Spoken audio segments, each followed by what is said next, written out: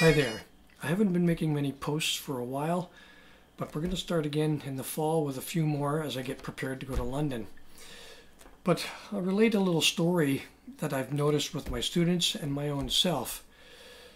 You need to remember three things, and they come from here, and I'll let them get away myself this year. Practice, rehearsal, performance. We need to get the practice in as efficiently and quickly as possible so we don't get bogged down with this movement being hard or I can't memorize that stuff. You just have to work at that. You then get into the rehearsal stage and you need to rehearse as if it's for real and somehow let all of the demons out of your system. I started to lose my way with that last year and had a really hard time in London playing. There was travel issues getting over there, and the whole traveling throughout COVID was so difficult. I didn't realize it until knowing that I was playing really well in a couple of days leading up, and I've got the recordings to prove to myself I was playing well, but I couldn't deliver that night. And was it a need or was it a want?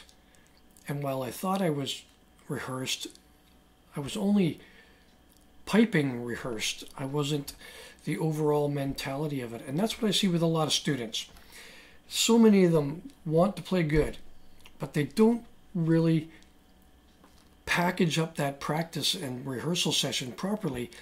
And they show up on a Saturday, typically, at an event, and they're very nervous because they can't put it together on the floor. So you've got to go through your rehearsal efficiently.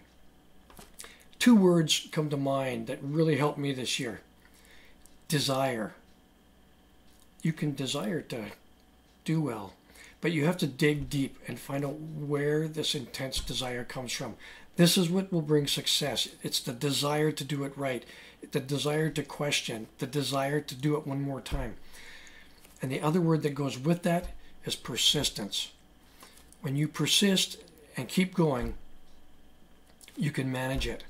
I've had a few years in a row now playing in Scotland where while I thought I was going fine, I'd be on the stage and the hands were tightening and I just wasn't in my own self. And it was really difficult to perform, and I hadn't done as well as I thought. This year, with the help of my own coach and rereading some of my own chapters, I was able to put some of those things behind me and be ready and accept that what I did in the rehearsal was good enough to bring me onto the floor and not try to do something extra special all of a sudden on the floor.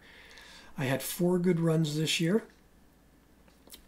And I felt really good after each one.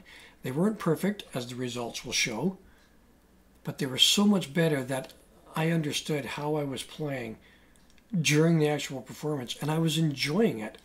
The picture that I'll post up here from Inverness, nobody likes to look at their own picture, but I look at this and I don't see myself being stressed. And that's a great way. And I came off and I called my wife and said, I don't know what's going to happen, but I really played good today. The pipes were good. I know what I did, each phrase of this Pibroch, and I know what I did at night in the March Strathbane Reel. I have no control over what the judges like and don't like, and I certainly have no control over the other great players. And the other thing I tried to remember, which I told myself years ago and kind of forgot, is respect all of these other players. Listen to how good they are. And anything that you hear that's really good, find out why. Ask yourself, why is that good? And why is that nicer to listen to than maybe a part that I did? And figure it out. It helped me. I think the book can help you. Read up.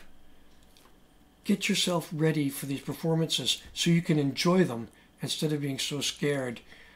So I hope that helps. Just take a look at what you're doing. Get yourself into that early practice situation. Let's get those new tunes going. Get yourself into the rehearsal mode and let's get banging them out. And I'll show you some videos coming up as I get prepared for the London competition.